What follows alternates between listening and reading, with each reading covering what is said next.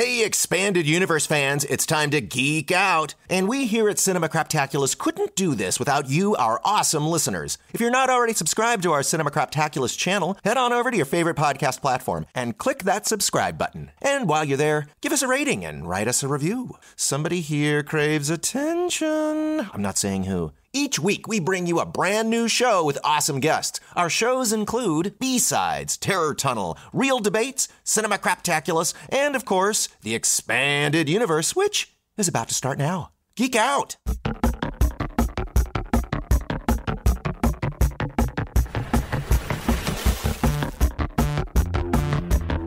Hello, and thank you for joining us for this episode of Cinema Craptaculus Presents, the Expanded Universe, with your hosts, John H. Ford, Mario Doc Diaz, and s'more. From movies to TV series to toys to comics to pop culture, this show is your safe space for all things geeky and where you can get your geek on. This is John H., and with me as always are my geektacular co-hosts. This is Doc. And s'more! Daniel Craig's license to kill or be killed is expiring as he hangs up his Walther PPK with his fifth and final James Bond film, No Time to Die, which has just opened. And we thought we at the Expanded Universe would geek out a bit on Daniel Craig's incredible 15-year tenure as Ian Productions' sixth and certainly one of the most popular and solid actors to take on the role of Agent 007. So here we are, 2021. This film coming out was supposed to come out a year and a half ago. It's out, basically, for part of the world. Most of the world will be seeing it. But let's go back to those early days of Daniel Craig. Do you guys remember 2004? It was 2 years after Die Another Day. Oh, yeah. I can't believe you said 15 years. Well, Die Another Day came out in 2002, but there was just some concern when they weren't really saying, like, Pierce's next film's coming out, and then Pierce finally said, I'm done. And it's like, what? And he basically said, well, they didn't ask me back. Was there any negotiation at all? Or looking back, I think it was really just after Die Another Day, which did pretty well for its time, didn't get the best reviews, and we all saw it together. We know why. He thought that, a fifth one was, like, we're going to do it. They couldn't top the CG wave, huh? Right. Yeah. He was going to actually join the surfing competition in Hawaii in this fifth outing. And no, basically, we know what story the Broccoli said. The after September 11th and the Bourne franchise, they felt that it was time to really rethink the character. They had just got the rights to Casino Royale from the Ian Fleming estate, and they felt the time was right to do an origin story.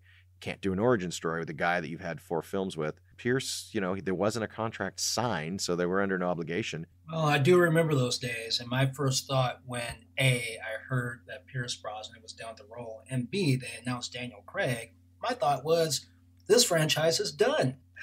Not only does this dude not look like James Bond, I never heard of this guy before. Daniel, who? What? You have like this blonde-haired Bond? What's going on? I just thought they lost their minds. I thought they didn't know what they were doing. I thought this franchise was done. It's like, well, this is the end of Bond. And then Casino Royale came out. Yeah, I think it was at the time when they were like rebooting a bunch of stuff. It's like a lot of studios were just cranking out movies, cranking out projects, and then when they announced that they were going to reboot it, it was just like, oh, great, another reboot. And yeah, I was with you. When they announced Daniel Craig, I was familiar with him. He had done some other movies. I can't remember what was the Spielberg movie that he did about the Olympics, the bombing. Munich, yeah. He was in that? Yeah. And he was in Layer Cake. So a lot of people point to Layer Cake was kind of like an audition for the role as Bond. Yeah, honestly, I've been a Bond fan since I was a kid. And most Bonds are like 6'2". But when they announced Daniel Craig, not only was he blonde, but he was 5'10". Not that there's anything wrong with that, but he's different stature compared to the other Bonds in the past that I was used to. One of our friends called him Elmer Fudd. That's messed up. Yeah. Well, and it really was the early, not the early days, but it was just before social media. So it was all website based. And there was that Craig Not Bond website by a bunch of teenagers. And then just, the British tabloids and the American tabloids were just brutal. I don't know if they just kind of were ganging on the trolling that was already happening, or they actually thought it was fun to bag on this guy. But I mean, they would surface just these horrible pics of him on set and talk about how things like he got sunburned or can't drive an Aston Martin. All these, they really are ridiculous things. And then there was that photo. I think it was a photo of him with shooting the scenes when he's in the ocean, and we saw his physique. And then it was like, oh, geez, wow. Well, it's a different Bond. Yeah, it's like this guy's, got like a Hugh Jackman build basically. And we're just like, whoa, physically, he's definitely in a different direction. He kind of looks like he could hurt someone. And then that trailer came out for Casino Royale, and I was interested. I was really interested because it was an origin story. They had Judi Dench, and that's when I started to soften, even though I still felt that Pierce Brosnan deserved a final outing if they were going to give him one. And we'll talk about getting a final outing later, but talk about what you guys thought of Casino Royale when it came out. I was blown away because growing up as a kid, yes, I loved Bond. I loved Roger Moore's Bond. I was aware of Sean Connery's Bond, although at that point as a kid, I didn't really watch any Sean Connery Bonds. But my mind was set. Bond looked like this tall, dark-haired, debonair, suave agent who wore tuxedos. And he had a sense of humor like Roger Moore. It really wasn't until Timothy Dalton, I saw that. I'm like, oh, okay. They're kind of mixing it up. That was a radical change for me because Timothy Dalton was like a rugged Bond and stone cold killer and a little bit more serious.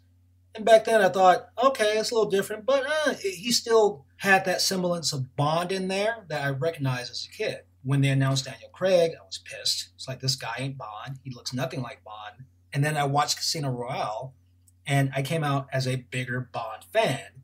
And all the changes that they made for Casino Royale made sense to me. And I realized I judged him harshly. Yeah, kind of like what you were saying about Timothy Dalton, how he was a more rugged Bond and rough around the edges. And online, a lot of people have stated that he was kind of ahead of his time. Daniel Craig is the more rugged Bond, and people did accept it when he came out. But Timothy Dalton, when he did it, people were still kind of like thinking Sean Connery, Roger Moore, and didn't really go for it. It's funny because they just did a recent poll in Bond fans, and Timothy Dalton is polling as the favorite actor. I think part of that has to do with just sort of the timing, the age of the Bond fans that are kind of like discovering Bond who are a little younger. They kind of want to do something a little novel. So, I bet you could go forward 10 years and Pierce Brosnan will, of course, be the favorite. Daniel Craig will be one maybe they're not as keen on. And you know what I mean? It's sort of like it kind of has to cycle out a little bit in time so that people can sort of get in there and find something cool and hip. But Dalton definitely did stuff that literally paved the way for both of them. Maybe there was weakness in the films, but back then it was just a different time. The timing of those films. Everybody's watching Rambo and Lethal Weapon and Schwarzenegger movies, and you know what I mean? And just Bond was finding a hard time in the late 80s. Did you say there was a poll and Timothy Dalton was number one as yeah, I just read it recently. I've been following these little Bond groups, and he's a good actor. But he's not my favorite Bond, but he's definitely a good actor. I think people kind of tend to go back and overanalyze, just like they do with books. But Daniel Craig really overcame the trolling. Now, I don't know if social media was really in gear, if he would have fared better or worse, because there could have been more conversations. Well, I think the trolling would have been a lot worse if social media were around when he was announced. But I think, like most projects like this, people watch it and they'll go, "Oh, we were wrong. Let's post our support for this guy." But you're still going to have your special segment of a-holes who are going to deride him. He got the last laugh, and so did the filmmakers, because the producers, Barbara Broccoli and her stepbrother Michael G. Wilson, had not selected their own Bond until then. They had sort of been a part of, Pierce Brosnan was the last Bond that Cubby had selected, and then he passed away like right after, I think, GoldenEye. So this was really them striking out on their own and making choices, and I think Barbara really drove it. Public and the media are never right. Remember, it was all Clive Owen? Yeah. Nobody banked on Daniel Craig. That's why when people talk about it, in recent years, I don't put any stock into any of the predictions. They're never right. They definitely wanted a Bond that reflected more of the times. And I think some of that was also like the Jason Bourne movies seriously had an impact. And Triple X. Oh God, Triple X. Oh. Yeah, they wanted agents that were more like rough and tumble and dirty, and who could blend in more to crowds and things like that. So I think that kind of led to Daniel Craig. They also were kind of showing an open disdain for the formula, so like Daniel Craig, when he's did not order his martini shaken, not stirred. He didn't give a damn. They did not have the gadgets. When he didn't quite have the womanizing demeanor. If he in the first one, he beds a woman, but he leaves before anything happens because he goes on the mission. He really seemed more focused on his mission. And Vesper was a real love interest for the first time in, well, probably since Under Majesty's Secret Service. Hey, really quick, you mentioned on Her Majesty's Secret Service. I just wanted to say George Lazenby really quick because I don't think at any other time in this podcast are we going to say his name. So I just wanted to say that. Shout out to George Lazenby. Shout out to George Lazenby. This never happened to the other fella. So we get to 2008, and right before they finished, Casino Royale, they were already prepping. It was kind of like the old days of Bond where they would like overlap. Because don't forget, back in like the Sean Connery era, they would do one every year. Yeah, back to back and to back. And even in the early days of Roger Moore, it was like 2 years. So, they kind of wanted to get back to that with Quantum of Solace, which was, we learned, was a direct follow-up to the events of Casino Royale. But then there was a writer's strike. And there was also talk of a possible actor's strike. But the writer's strike really hamstrung that movie, and is that why Quantum of Solace sucked? Yeah, I said it. It's not his best outing. It sucked. I'm sorry, that was the weakest Bond. He literally said, like, recently, he said, like, I'm not a writer, and I'm like, what? So basically, you guys would show up on set and have to make it up. So there were scenes where they had to do that because the script wasn't finished, and it shows, but I think ultimately the film is still decent enough because it does sort of further what we know to be a connective storyline. Quantum of Solace, they hadn't quite gotten into the tropes yet. It was still just M, and I think we had Tanner, which was, is Rory, what's his name, from Penny Dreadful, who we like. But really, they were still staying away from going into the familiar. And I don't know what their reasoning was to staying away from bringing in Moneypenny, bringing in Q and the gadgets. But you know what? There was nothing good about that movie then. Sorry. Oh, here we go. You didn't even like the theme song? Alicia Keys and Jack. It's kind of like you were saying, Ford. I think they were kind of trying to stay away from like the tropes and like the staples of the franchise. And I think when they got to Skyfall, they're kind of like, you know what, we can do a little bit more of that. And so they started including those elements. 007, I'm your new quartermaster. You must be joking. Why? Because I'm not wearing a lab coat? Because you still have spots. My complexion is hardly relevant. And your competence is. Age is no guarantee of efficiency. And youth is no guarantee of innovation. I'll hazard I can do more damage on my laptop sitting in my pajamas before my first cup of Earl Grey than you can do in a year in the field. Oh, so why do you need me? Every now and then a trigger has to be pulled. Or not pulled. It's hard to know which in your pajamas. Skyfall became like the most successful Bond film ever. I mean, or at least in recent times, it, made $1 billion. Yeah, just overall, it was just so cool. It's so cliche to say this. It's not the perfect film, but it just looked cool from like every angle, every element, the way he acted, things that he did. Yeah, so I just like going back to watch it because it's fun to watch. It's a great movie. Well, I think they had the near perfect balance of classic Bond that we like. They start to slowly introduce the gadgets. They had the cool, over-the-top villain with Raul Silva. And then, but at the same time, there was still an element of realism in it. You're getting to know who Bond is, and his relationship with M, which for me was the best part of the movie. You have this, almost motherly relationship that M had with Bond, and they explored that. I think it worked well. She really was the Bond girl in that movie. She was. And honestly, I think it did sort of dovetail a bit of the Brosnan era because, there was the weird choice to keep Judi Dench even though they were rebooting, which they did in the old days where they would bring in Roger Moore and still have the same Q and M, and they bring in, the Q was he had 4 Bond actors. He was still Q up until the Brosnan era. Well, let me ask you guys this. Do you think that's distracting when they quote unquote reboot a franchise, yet they still keep certain elements or certain characters the same? Same actors, same idea. For me, I think it just depends on the actor. If the actor is great or like beloved, then I'm willing to like let it go. Okay. But in some other cases where I'm kind of like, it is distracting in other cases when the actor is, I don't want to say mediocre, but just not as, doesn't stand out as much. I think it was a weird convention that they started. And honestly, the producers were brilliant back in the day. By starting out of the gate, we're going to just recast the lead actor. Mm-hmm. And these other franchises like superheroes and French asses, like French asses. Indiana Jones is another example where it's like, no, they tied it too much to the actors. And I think that with the Bond production, they were really smart to kind of say, nope, it's a character. It's a literary character. Sean Connery was terrific, but we're not going to let one actor's take on it. Part of it's greed. A lot of people were like, well, no Sean Connery. And I think Lazenby, if he had done one more, sorry, I said his name, If he had done one more, Let I it think be! people might have had a little more respect for him, even though the film gets a lot of respect. I like that movie. Well, let me ask you this. John, mega James Bond fan. So the Craig Bonds, they are connected to the other Bonds. Is it the same continuity? Is it not the same continuity? Because they have elements from earlier Bonds that's in this new Bond. But we're supposed to take this as a different Bond. I mean, is it all connected? No, it's a different continuity. What they're just trying to do is bring in characters and tropes and elements that pay homage to the old films, but it is a total new continuity. And and that's a good segue because when you get to Skyfall's ending, they basically, that's the moment that he becomes, that the Bond world we know, that firmament is now in place. The very end where he walks into Mallory's office and he says, "So, 007, lots to be done. Are you ready to get back to work?" With pleasure, M.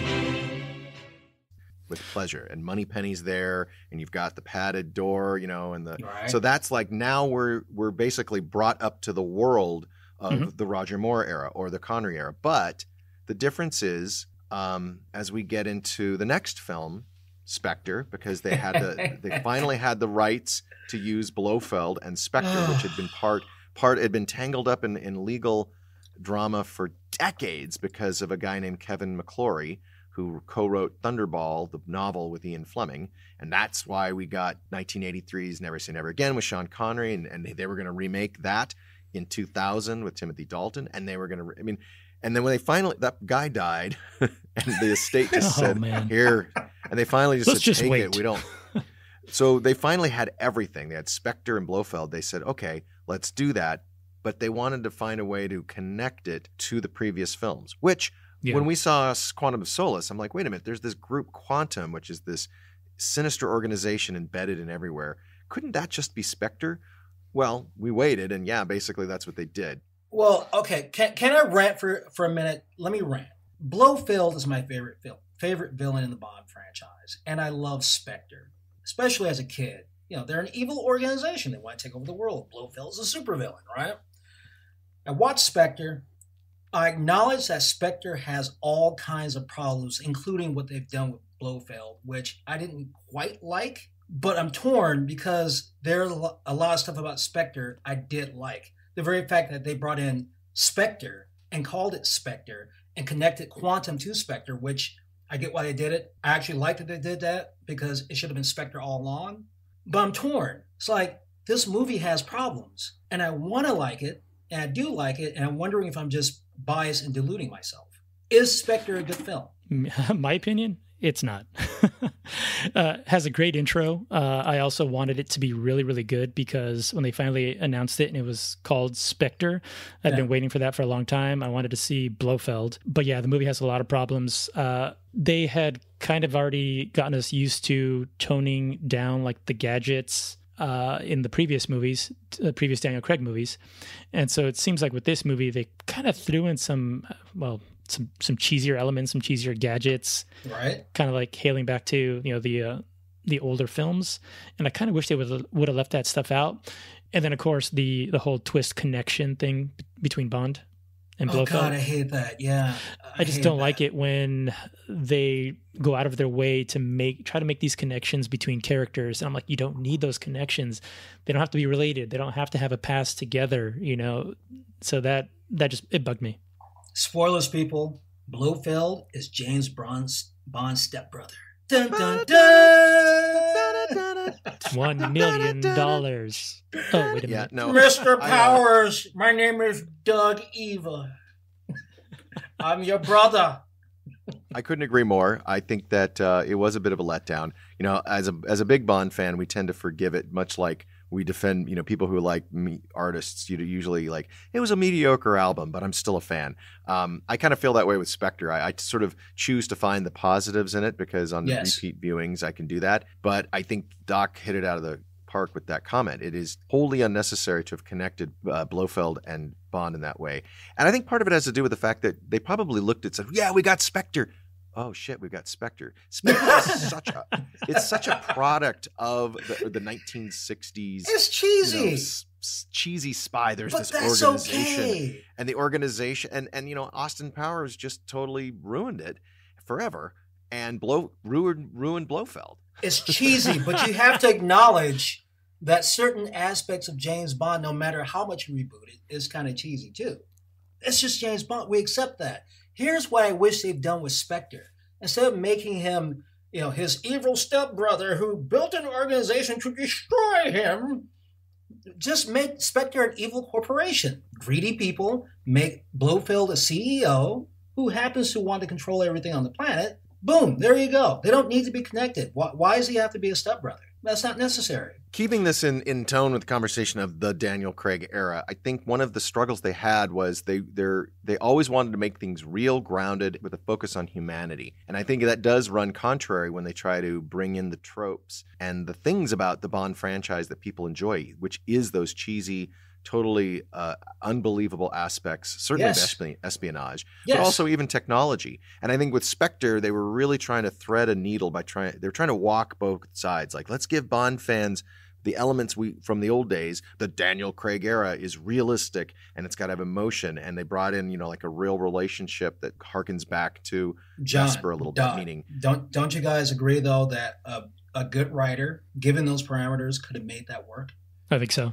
Yeah, you could bring in Spectre and just leave out the cheesier elements. Silva, not that he was a believable Bond villain, but just when he talked about, like, there's just a couple of computer servers and this is what we do. I mean, that's really the scary terrorism that really out there, is just hacking and cyber terror. And they're never going to go to real terror, which is, you know, like suicide bombers and stuff like that. They're just not going to go there.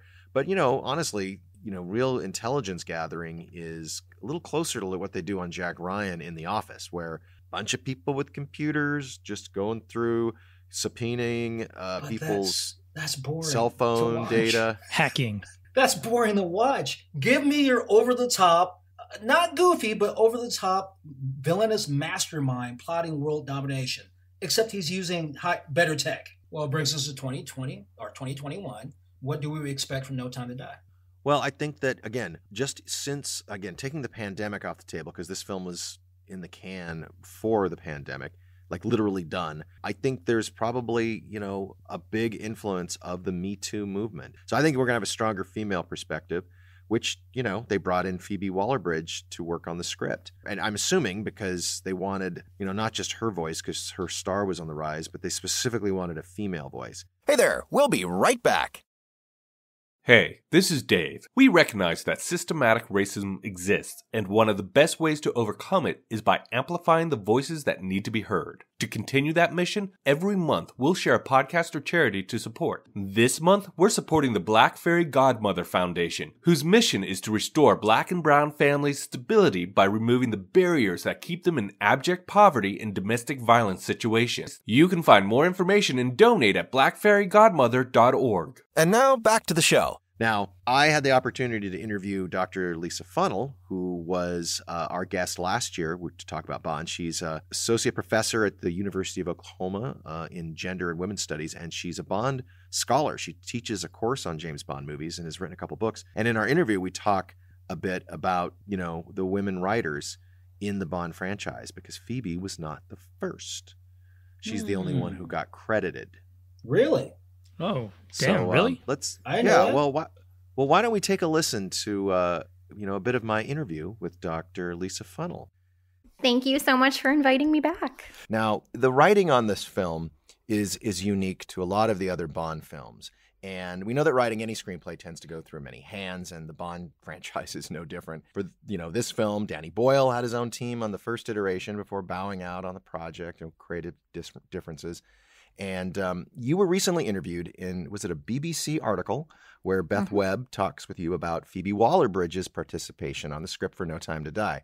And while everyone seems pleased that Waller-Bridge's contributions will be felt in the Bond franchise, you mention an overriding complaint that it took nearly 6 decades to have only the second female Bond writer credited, the first being Joanna Harwood for 1962's Dr. No.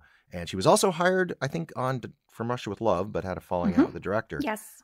Now, Barbara Broccoli and Michael G. Wilson were just interviewed, I think it was on BB4, and they responded to her being brought on, and they said that she made a major contribution, and Wilson added that she gave us an interesting point of view for several of the characters. It's unfair to think of her as a female writer.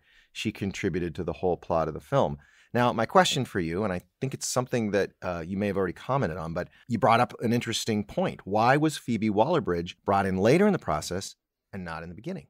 Yeah, and to go back to the comment about her being a female writer, and I think his phrasing is not just speaking about her assigned sex at birth, but the fact that she was brought in to write for the women in the film. I think it's really important that we understand that scriptwriters are writing characters who are like them and who are different from them. And this idea of bringing in diversity, so bringing in women, bringing in writers from historically underrepresented racial minority groups, bringing them into spot shot, a script that is already done, to me is not true diversity. To me, when we think about script writing, we're talking about conceptualizing the world of Bond. I want to have a variety of voices from the outset, from the conceptualization of the plot, the storyline, who the villains are, characterization, character development. And I think it's important to be part of that entire process rather than being brought in at the end to spot shot or fix or add, say, diversity after the fact. And this is not the only film where this has happened. I've definitely criticized Hollywood for doing this, and even US television for doing this after the fact. Like, we need to fix this, so then we're going to bring in other people, without realizing that maybe having the perspective of Phoebe Waller-Bridge telling the story of a variety of characters would be incredibly useful. Just as when we think about action women in Hollywood, most of these women are written, directed, and produced by men. You know, men have been writing women characters for a long time. Women can write men characters. And when you look at Phoebe Waller-Bridge, first of all, this woman understands genre. Watch Killing Eve and tell me she doesn't understand the spy genre. Yeah. Secondly, this woman is incredibly witty. She is smart and quick-witted. And that is something that has always defined the world of James Bond. And lastly, this woman understands timing. Watch her in any interview that she has ever been on and tell me you don't laugh. She just has that comedic timing. And you put all those things together, and I'm sitting here being like, this woman needs to write a Bond film. So if this is her trial run, rock on, but let's bring her on to Bond 26, because I want to see what she can bring when she's there from the outset. Well, I don't think we ever get a full picture of the I don't want to say drama, but the process behind the scenes, because, this film had, another whole other director. I mean, when they talk about the budget, I don't think they're factoring in what was sunk into Danny Boyle's iteration. And for whatever reason, they had to, start over from scratch. And that's happened on other things. I don't know if it's happened on a Bond film in my lifetime where they had a director who wrote a film or was working on it, and then, it was jettisoned. But it's interesting. They had an opportunity to bring her in at the beginning. Now, we don't know what went on, really. I don't know. I mean, perhaps they needed a script doctor, and they're people like the late Carrie Fisher, who she was hired because she was Carrie Fisher. I don't believe in interviews she was brought in to write scripts necessarily for female points of view, but that could, get some drinks into Carrie back in the day. I'm sure she would tell you all sorts of things. But, traditionally it was a boys' game. Tarantino was a script polisher, a lot of others. But it's interesting because Waller-Bridge was just coming off of Fleabag. So you also wonder if there's a little bit of, I don't want to say flavor of the month, but more of like she's in the zeitgeist, and we know she can write, and she's British. So it's hard to tell where she fits in. But by all measures, it feels like she was brought in to bring in those viewpoints. And it also is an indictment on the franchise that you have to do that. Absolutely. And I think you bring in, we don't really talk about what happens behind the scenes in films. So let's be honest. There is little diversity when it comes to who creates the film. We look at a film and we're like, ooh, diversity. But I want to know who are in the major creative roles behind the scenes. And women, for instance, make up we'll just average it at 10% of directors, cinematographers, composers. It's way down low. Script writers, editors, right? When you talk about the major creative roles, women are not occupying those positions. And then, Phoebe Waller-Bridge is a really good example of the way that social networking and sort of the capital that you build by being in these networks contributes to your involvement on specific films. So you work with the people that you know. You work with the people who can actualize your creative vision. You work with people who are like, this person's really cool. We should bring them on. I mean, those are the types of conversations that happen and opportunities stem from them. But it just seems historically like it's been a very select group of people who are given those opportunities rather than others. And the one thing I would really push for, if we're going to talk about diversity in a Bond film, I actually want to see more than just a woman as a scriptwriter. Yeah. I want to see if there's a commitment by producers. They've talked about it, and specifically Barbara Broccoli's talked about, being an advocate for women filmmakers. Then maybe bringing in women in more creative roles in this film would benefit the film. So this idea that only men can create a figure like James Bond, I think has contributed to the marginalization of women in creative roles. And it's also contributed to the fact why we have not remembered, Joanna Harwood for her contributions when you're talking about these personalized narratives, that each man is giving, the director is giving this personal contribution and this particular script writer, and they're framing it in terms of themselves, but they're not necessarily giving us the whole complete entire picture. So we're only going sometimes by the subjective contributions and the storytelling. And let's be honest, when we tell stories from the benefit of ourselves, right? We're going to look good. So like when we talk about truth, it's like one person's perspective, another person's perspective, but then there's the middle ground of what actually happened. And so we've just been creating this narrative or this myth. And I think that there's just other stories that need to be told. And I will say this, there are an amazing group of scholars working specifically in the UK, working on this sort of reclamation work about different figures in the world of James Bond. I know that there's a book project eventually that will come out, and I'm sure there's lots of good stuff in there, but there is work being done in order to just expand this narrative, right? And make it more reflective of the people who've been operating in the space. So that was some pretty enlightening stuff from Dr. Lisa Funnell. And for those of you out there who want to hear more Bond talk from my interview with Dr. Funnell, we're going to have like a bonus episode, hopefully. I think the biggest thing about Daniel Craig's era, and I think a lot of it has to do with Daniel Craig himself and the choices he wanted to make, as he got more creative control as the films went on, is he wanted to really make sure that it was accessible to all audiences. Because I know a lot of people saw the earlier films, but Bond really does just exude this white British privilege in all those earlier films, where the other people in other countries are just contacts there to service his mission. And the locals just kind of kowtow to his white Britishness. So, John, are you saying that we need a Bond who, say, is not white or male? Is that what you're saying? It's just a different world. Even since Spectre came out, going into No Time to Die, there's been a lot more conversations on race and gender. I know I've talked to various people from all backgrounds. And, one friend of mine, he's Black Cuban. He said, I don't mind Bond being a white British guy. I don't feel I need to have that. If they want to create a really cool character for a black man, then make that character. But I don't feel it. That's just his point of view. I agree with him 150%. I do. Because my biggest pet peeve that's going on now is that, yes, we do need diversity. We do need to hear all points of view. But a lot of producers feel the need to take an existing property or an existing brand or an existing character and invert it, make it black, make it female. And I say, you need to be more creative than that. If you want to have more representation in Hollywood and in entertainment, create these characters, create these new characters. I would rather have a new character than someone else's hand-me-down. And I'm going to call them hand-me-downs. I don't want a black Bond. And here's why. Bond is a white guy, a white British guy. Create another black super spy. Create a character that we can own, that's uniquely ours, that isn't based on the hand-me-downs or the leftover clothing of other characters. I don't want that. I think it's stronger to do this. I think it sends a better message as opposed to, okay, we know that you guys like this, but we're just going to change it just a little bit so that we can get more of an audience. Because that's what that says to me. That's pandering. And I do not like pandering with stuff like this. Keep Bond white. I know it sounds weird, but that's who the character is. Give me my own super spy. Give me my own characters and make legends out of them. Doc, what do you think? I agree. Yeah, it's what Sean, going off what Sean was saying about creating new characters. Years back they created Luther with Idris Elba. I love that series. Every once, a while back they released like a 4th season, and there's plans to release a movie.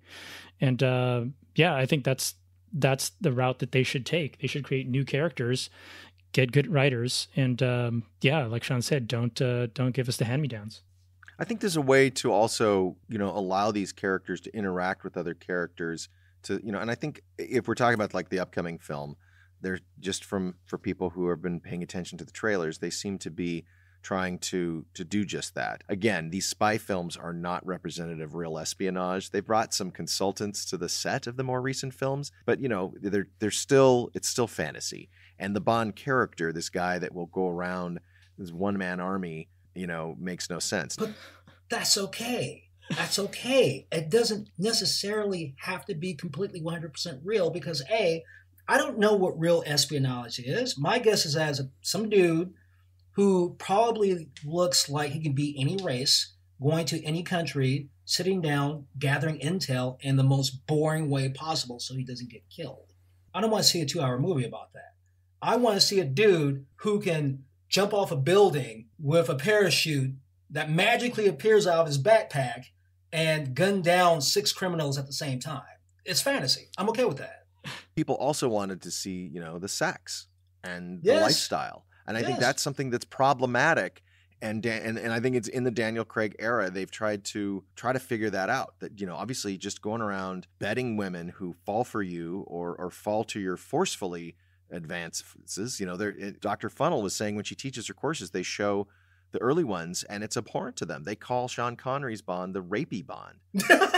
Well, it's true. If you go back to watch some of those films, there's a lot of problematic scenes. Now, I can look at those films and go, you know what? That was the 1960s. I'm not saying it's right. It just means that I can put my hat of, yes, people didn't behave and think like they do right now, and we have to understand that. And I think that applies to a lot of things. But I think Daniel Craig's Bond, I think what he was trying to do is make this guy a real guy. So if he kills someone, he feels the kill. Mm-hmm. If he is romantically involved with someone, there is something behind it more than just I'm trying to get information, Right.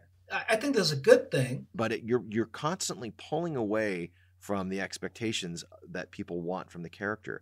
And I think that's just their biggest challenge is we want to make the character relevant so he can go another how many years. But some of the things that people like literally are becoming antiquated. Okay, I see that. And I agree with that to a certain extent.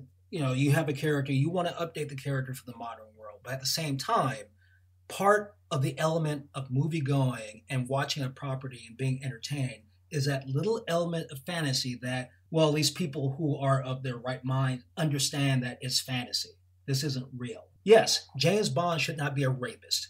And Sean Connery's Bond is kind of the rapey Bond. I agree with that. But at the same time, I do like the fact that this dude is so suave that he gets a lot of ladies. You can still write it in such a way where he's not a rapist. You can write it in such a way where he's just that damn charming. And yeah, that's not exactly realistic, but that's okay because I'm not paying my $20 to go to a movie theater to watch the adventures of realistic James Bond because that's boring. Give me the fantasy. Secret agent at a computer. Right? I think the biggest thing is to just give women station, give them fleshed out characters. And I think they've tried to do that. They were doing that in the Brosnan era. If you look at, not all the characters were as Christmas Jones well written. Nah, but you know what? She was a nuclear scientist.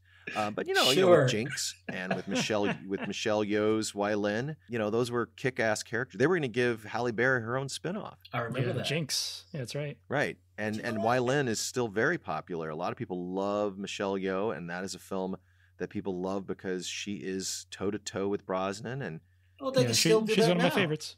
They were trying. I think that's really the key is you don't have to marginalize Bond. Just bring other people up. Yeah. Well, this new 00, this new female black 00, if she's interesting enough, do a series with her. Doesn't have to be James Bond. She could be whatever her name is. 00 sister.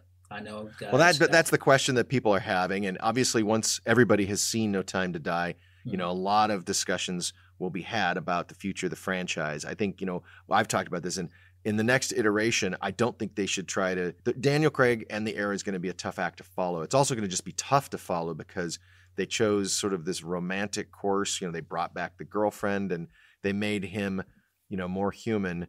I think in the next one, you can still do that, but I would have him, the next Bond, I would get a new actor. I would change the continuity. Don't do an origin. I would have him in his 30s, make him young, but he's already a 00, and he needs to be embedded.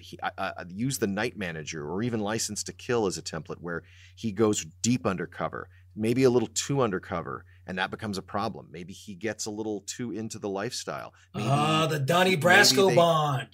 Right. I mean, because I think he shouldn't just be the bull in the china shop who is just out there in this, you know, drawing all this attention. With you can still have action sequences. I think he needs to be in with the bad guys. Now, with this new John reboot, would Bond still be British? Would he still be white? Would he still be a male? I think he should still be British. I think that it's like Sherlock Holmes is a British character. So even though, you know, people forget that they did consider American actors, James Brolin, Burt Reynolds, John Gavin, these were American actors back when Sean Connery wasn't going to come back. But I think it's not like Hamlet where you could say, yes, he's Danish, but you know, we're going to set it in contemporary New York with Ethan Hawke. I think Bond needs to be British. Which they did. Yeah, they did. I prefer. There was a Hamlet with Ethan actor. Hawke, but I think that the character it is British. As for his ethnicity, you know, there's a lot of British people, as I now know, who are not white. I would not want to see is the producers feeling they're going to be damned if they do, damned if they don't. They're in a tough position now because race and gender and identity is such a focus now that you can't just say we found the right actor. You're going to take heat based on your choice. You're going to take heat if you cast a black actor. You're going to take heat if you don't. I think ultimately they should look at a range of actors, and if they do go for someone who isn't white, decide if that's going to be an issue, meaning like, does he infiltrate a place where his ethnicity helps or hurts him? Because they've never really dealt with that. At the beginning of Casino Royale, Bond is in like... he's somewhere in Africa. Well, what the hell? And his fellow agent is also a white dude. I'm like, why would they send those guys into that little... It was 2006. But Doc, what do you think? Rebooted Bond, how would you go about it? Similar approach to what they did with Daniel Craig. You know, growing up, watching all the older films, it was all continuous. When they rebooted with Craig, at first I was against it because I was used to just him being the same character hopping from mission to mission. I grew to like Daniel Craig's reboot and these 5 movies being self-contained. So I would reboot it again, self-contained, and then kind of like what Ford was saying, I'd stay away from an origin because one issue that I had with Daniel Craig's run is that Casino Royale was like him like right before or as he was becoming Bond. And then by like his 3rd film, he was already saying he was too old for this. You know, he was like, too old for this. I'm too old for this already. And then like the last 3 films, he was already saying that, or he was like retired out of retirement. And I was like, that seemed kind of accelerated for me. And I understand, you know, in the real world, real time, actors, all of us get old. I understand that. So I would jump in, reboot it, start at a point where this, you know, the new Bond is already James Bond, and then hop into missions. They could do another contained story arc again. I'm totally cool with that. Like moving forward, if they did that, I'd be okay with it. And so now the audience is kind of used to having a new story arc per new actor. Damn it, I'm not old, I'm vintage. Remember that. Vintage. Yeah. You guys want me to like run through a list of, I'm sure we've all seen articles with like different actors who people have said are possible Bonds. Yes. You guys want me to go through with a list? the caveat that I think all of them will be wrong. Yeah, of course. You know, it's like over the years, we've been seeing these since like probably Quantum of Solace. You know, they've had lists of actors who people speculate will be the next Bond. This article here is a pretty recent article, but like Ford is saying, this is a really good chance that none of these actors will be Bond. All right. Of course, a name that always comes at the top of the list is Tom Hardy. Nope. He's already Venom, so I like the actor, but I'm not really sure I want him as Bond. Unless he sounds like this, I'm James Bond. That's right. Yeah. He's Bane. He's Bane. James Bane. Yeah, James Bane. Regé-Jean Page from Bridgerton. He's also on the list. He's a newer addition to this type of list. Luke Evans. I've seen him pop up Dracula? a few times. He played Dracula, right? No. Yeah, he was. And he was Gaston, live action Beauty and the Beast. James Norton. I'm not too familiar with James Norton. Not sure if you guys are. The talk show host? No. That's Graham Norton. That's Graham. Graham. Yeah, Okay, I would like to see that. Yes. No, he would love that. No, I think that would totally open up a new audience. Dude, I could totally see him opening up an episode with the gun barrel of him walking Well, he would hold his drink as he's carrying the gun too. Another actor that keeps coming up is Tom Hiddleston. You know what? He could do it. I've already seen him in The Night Manager, and to me, I'll keep thinking that. I mean, he's good. I think it was almost like the Night Manager made you think this could be James Bond. He could be James Bond, but the Night Manager was so perfect. It was almost like that was his James Bond. That was his Bond. That was his outing. I like him as Night Manager, and I like him as Loki, and that's good enough for me. Yeah, but he could surprise us. Totally. Next on the list is Michael Fassbender. X-Men First Class. I like him. He did a great Bond take in X-Men First Class. I think maybe he might be a little too old. I think a lot of these guys, except for Paige from Bridgerton, are too old, because by the time they make the decision, let's just say it's the end of 2022. Idris Elba will be what, 50 or about 40. So and he would have been, honestly, if they were going to go down that route, he was the guy physically. He was a great actor. And then, but I think Fassbender. How old was Roger Moore when he started? 80, 85. He was 79. And he was 43. The oldest actor to start the role was either Roger Moore or Pierce Brosnan. I don't know, but my point is that because it takes so long now between films, it's not like the old days where they did one after the other. They need a guy in his 30s. Honestly, I worry with Amazon and the pressure to appeal to demographics that they're gonna let's do teenage Bond or the college years and James Bond Jr. Would be perfect? You know what would be perfect for James Bond Jr.? Tom Holland. He's young. I literally British. saw a tweet today with him in it, and what is he, 5'7" or whatever? He'd be, he's a little guy, yeah. But he could do some serious acrobatics as Bond. He could. Backflip Bond. Another young James Bond. Seems like Hollywood loves casting Timothée Chalamet. He's in everything. He's gonna be young everything.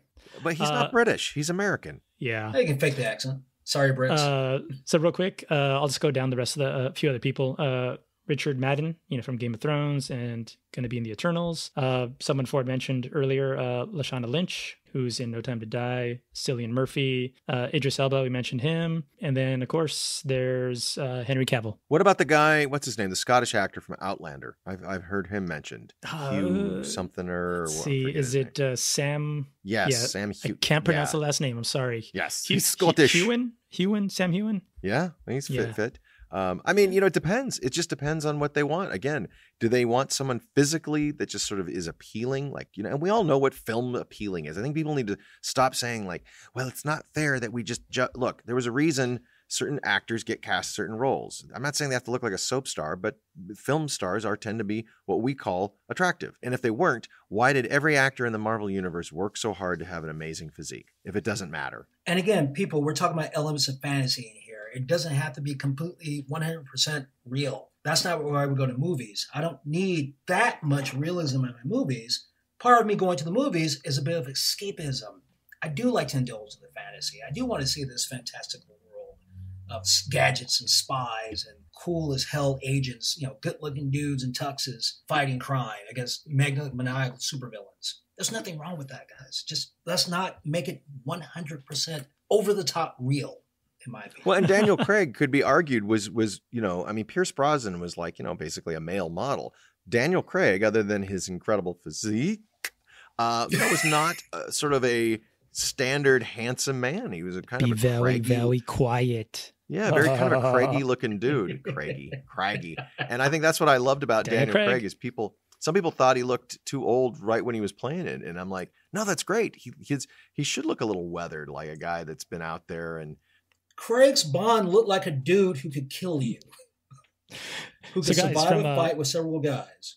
Yeah. So, guys, from that list, do you guys have anyone a favorite from that list, or anyone who's not on the list who you guys would prefer? or is it too soon? Yeah, you guys mentioned it earlier. Idris Elba would have been great for the role, but I think he's a little too old now. This Sam Heughan guy looks like Bond to me. He really does. I see why people are talking about him. He looks like he could be a good Bond, like a good cross between Daniel Craig and Pierce Brosnan. I've seen him on Outlander. He's a good actor. He was pretty young on Outlander when it started, so he's matured a bit. There is a maturity that I think you have to decide, do you want someone doe-eyed or do you want someone mature? And even though Craig was a younger actor and a younger Bond, he still was like mature enough to look like, he can handle himself. I agree with Sean. Elbow would have been great. The guy from Bridgerton, he's good. And he's, the ladies love him, but there's a little bit of just like, he's on the list because he was flavor of the month. And I think some of those other people. Yeah. Yeah. He's a real new addition to the list. He was in the zeitgeist. And I think that's always where people go wrong with casting. Clive Owen kept popping up and he wasn't like just, he wasn't everywhere, but people just kind of kept bringing him up. He did those BMW ads back in the early 2000s. Right. Later, he said, particularly after Daniel Craig was firmly in the role, he said, guys, nobody ever approached me. Wow. Never auditioned. For me, if I had to pick someone off the list, I'd probably go with Henry Cavill. Honestly, I feel like he was kind of screwed in the role of Superman. Really didn't, reach his full potential. I loved him in The Man from U.N.C.L.E. I love that movie. Which we know there will not be a sequel to. Yeah, and so I'm so bummed out that we'll never get to see a follow-up to The Man from U.N.C.L.E. So because of that, I'm like, give him James Bond. I don't think it'll happen, but if he showed up in the role, I'd be cool with it. How old is Cavill? I think it's like 38. Well, okay. when Craig started, he was 38, right? It depends on what they want to do with the character. My gut tells me that they might go younger just from pressure from the studios. But one thing I've learned about the Bond family, the Broccoli daughter and stepbrother, is they don't bow to pressure. They really want to make sure they get it right. They kind of have for the most part. But like Daniel Craig's going to be a tough act to follow because he brought humor, he brought humanity. Now, I should say that I have seen No Time to Die. Bastard. Yep. What? But you didn't tell us? I'd like to think that during this interview, I played my hand well with the audience, that I didn't let my bias for what the outcome, come through. I will say that this will be a film that people will want to talk about. I hope that during the pandemic, people feel safe to go to the movies and whatever they need to do, because I'm glad I saw it in the movie theater. But Craig said from the beginning that, I'm going to do one final film. And usually that never happens. Usually, like with Pierce Brosnan or Dalton, something happens and they just move on. Or in the case of Roger Moore, he just was like, got too old and it was clear he couldn't do it. But he never said, this is my last film, A View to a Kill. It was more of like kind of, and Connery just said, I want out. This is my last movie. But then he came back. So this, for me, feels the first time we actually got the actor on board with, saying, I want it to be my last film. We're going to promote it as my last film. And it really is an end to an incredible era. Well, John, let me ask you this. Having seen the last film, how would you rate Craig in the pantheon of Bonds? Well, by the time this episode airs, the film will be open in wide release. It'll have opened in the States. And a lot of people anybody who listens to the show probably will have seen it.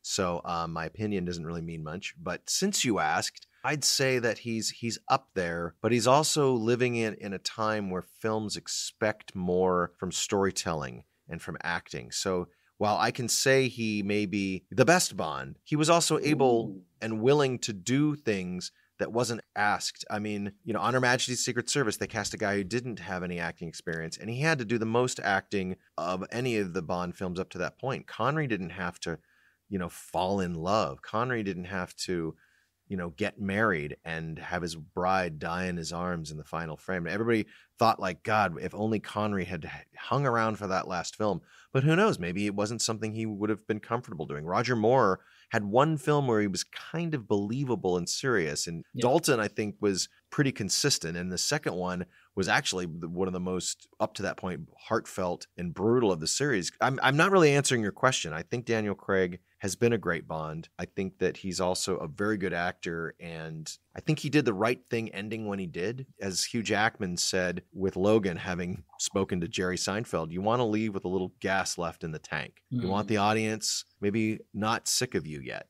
You want to go out and you also want to be in an age where you can still work. You want to go on the top. Yeah, I get that. You don't want to be just typecast. I think Pierce Brosnan will look back at that rejection by the Broccolis as a good thing, because he did go on and do Mamma Mia. Interesting. He did Mamma Mia. He did the Matador is a great movie. Mamma mia, here we go again. Ford, how about this? Will it make it any easier if we remove Sean Connery from the remaining actors? Connery is, the proto Bond, and it was, and someone in the Bond community, there's always asked, what's your favorite Bond? And someone said, it's Dr. No, because everybody involved had no idea it was going to be this cultural phenomenon. They were just making a spy movie, and they cast an unknown.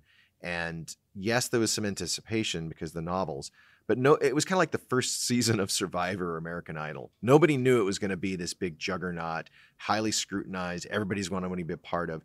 It was just one movie, and Connery was just playing a role. And so there's a specialness to kind of being first, kind of like, the cast of Star Trek. Yeah. Or any other show that you were the first one to play that role. You didn't know it was going to be successful. You were just hoping to do well. And so Connery, to me, gets that. But the films are problematic, just like a lot of the Moors. But that's more of the times. I don't blame the actors for just doing what was asked of them.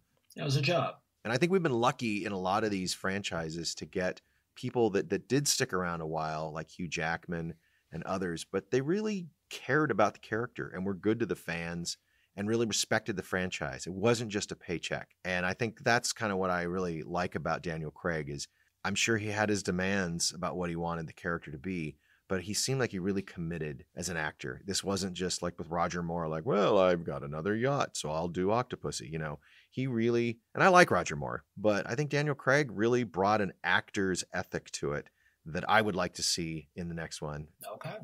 All right. We'll wrap this up, but what are your predictions for the movie? I predict that we will have a definite ending, and I anticipate something unexpected happening to the character, i.e., and again, I have not seen the movie, but I'm expecting James Bond to get killed. Doc? Damn. Yeah, I think there will definitely be an ending to his arc. I'm hoping he doesn't get killed. Who knows? But I really haven't put that much thought into it, because I just want to go in there and just enjoy it. Kind of get a feeling we'll get another 00 agent out of it, but that's pretty much it. I just want to go.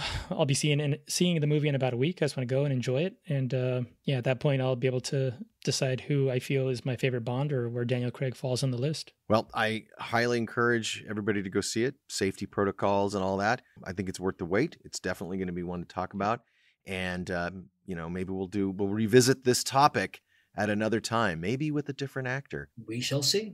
Well, thank you to our listeners, both Bond fans and non-Bond fans, both openly geeky and closeted geeky, for joining us on this expanded universe 007 journey. This has been John H.H., and with me as always is... This is Doc. And S'more. And remember that this is your safe space to talk about all things geeky and where you can get your geek on. Geek out!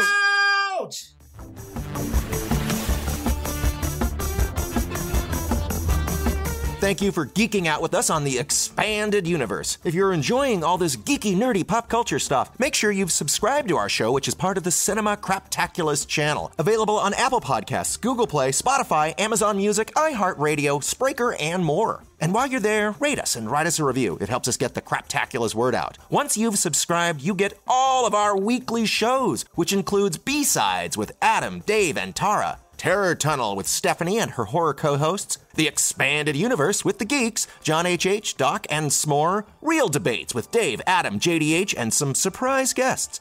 And, of course, our flagship Cinema Craptaculus with Dave, John, and Stephanie. And you can find more fun content at cinemacraptaculus.com and follow us on social media. We're Cinema Craptaculus on Facebook, and on Twitter and Instagram, we're at Craptaculus. So much Craptaculus stuff for you to savor and enjoy.